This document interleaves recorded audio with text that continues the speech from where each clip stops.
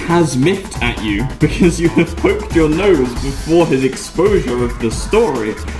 These are hilarious to a native English speaker.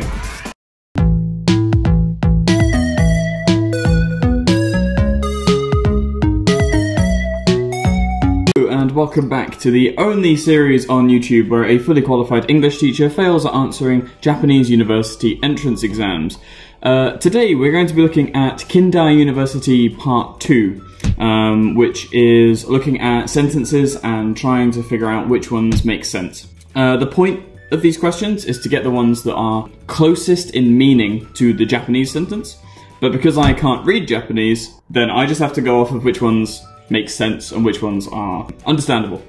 And I'm going to go through the other sentences and tell you how to make them correct. So this video was meant to be done with my girlfriend Charlie as well, but we just moved into our new flat together on Sunday, so 4 days ago. It's all looking a bit of a mess right now. We've got some of our figures and things on the display shelf in the back, but it's a bit of a mess, and she has been emergency recalled to work by the government, so she has to go back to work, which means you've only got me this week, but she will hopefully be in the next video that we do.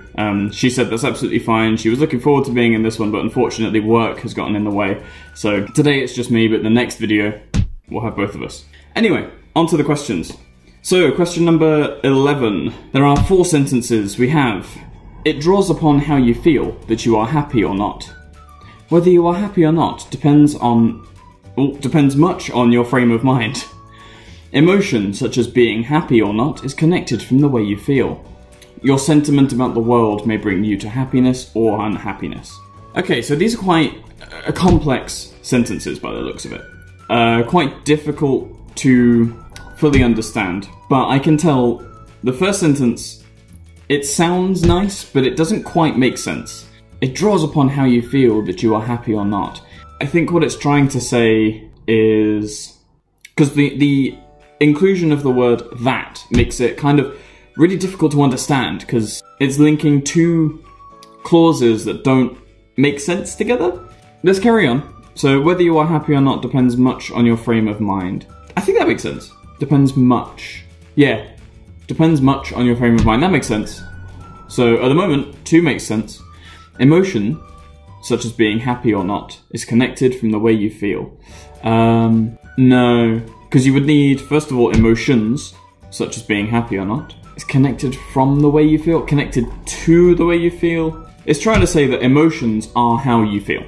Simple. Number 4, your sentiment about the world may bring you to happiness or bring you to happiness or unhappiness doesn't make sense. So the answer here, the one that makes sense, is number 2.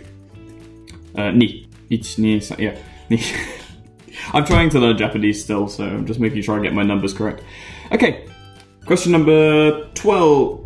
She seems to ignore the fact that she sometimes surrenders her emotions. 2. It is likely that she insists that she has never possessed with her emotions. 3. She seemingly does not want to admit that her emotions get the better of her sometimes. 4. It seems that she does not acknowledge her irresistible and uncontrollable passion take on her. Okay. 3 makes complete sense. She seemingly does not want to admit that her emotions get the better of her sometimes. It means sometimes her emotions are so strong that she can't control how she reacts, how she acts. So if you're very passionate about something, like when a sports player gets so mad, I don't know if it's football, they kick the ball into the crowd, they slam their tennis racket onto the ground. Their emotions take over, take control. That's what it's saying. Sentence 1 is very close to making sense. She seems to ignore the fact that she sometimes surrenders to her emotions. Makes perfect sense. But by not having 2, a bit difficult to understand. It is likely that she insists that she is never possessed with her emotions. They're trying to say possessed in the form of like a ghost story or a demon story where the demon possesses the person like their emotions. So it would be she has never been possessed by her emotions. And that's how it makes sense. Number 3 is correct, so that's the answer. Number 4, it seems that she does not acknowledge her irresistible and uncontrollable. It seems she does not acknowledge the effect of her irresistible and uncontrollable passion on her. Yeah, that makes sense. They all mean the same thing once you add in these little words. Okay, question number 13, which is, hang on. 1, 2, 3, 4, 5, 6, 7, 8, 9, 10, 11, 12, 13. Right? Sentence number 1. Reading books recommended by your friends is good because then you can discuss them together. That makes sense. Sentence number 2. It is a really nice thing that we can have a chat with our friends who recommend a book to us. That also makes sense. That's good. Books which your friends suggest us read always end up with a lively discussion with all of them. Now we're getting into not making much sense at all. That's a bit complex, a bit complicated. 4. You would follow your friends' advice on which book you read because you can enjoy a talk with them.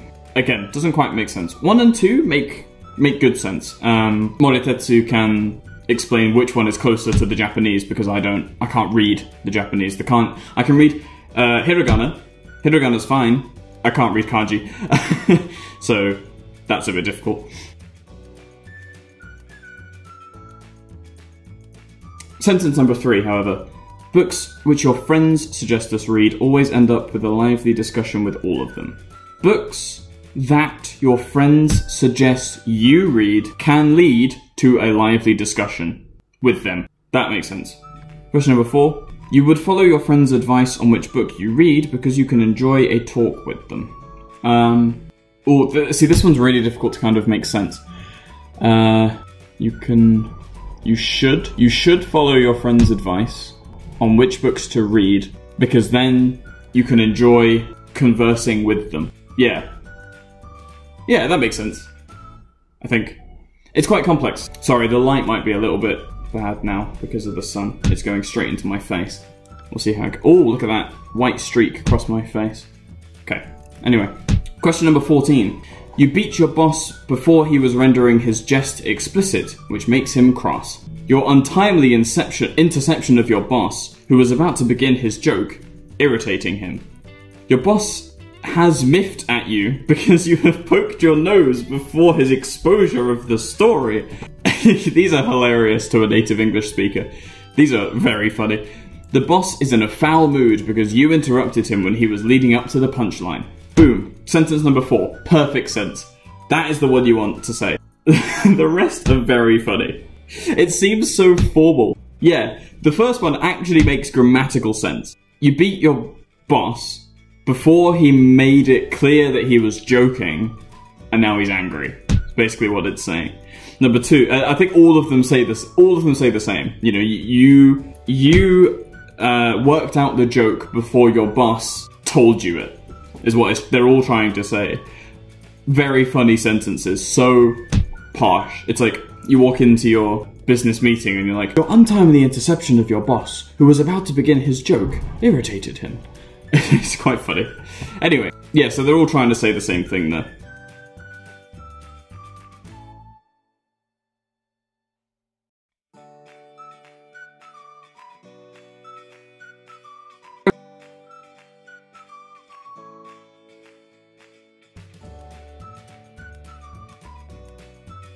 Question number 15. We agree that Japanese companies' efforts to increase the workers' diversity among cultures is recommendable. We agree that Japanese companies' efforts to increase the workers' diversity among cultures is recommendable. Good. That makes sense. It's saying diversity in culture is, or the effort from Japanese companies to increase diversity of culture is good. And I agree with that because as somebody who wants to maybe move to Japan in the future, diversity in business is always good for me. Number 2, we can support Japanese companies in their efforts to add more recognition to a variety of cultures in their employees. Yeah, that also makes sense.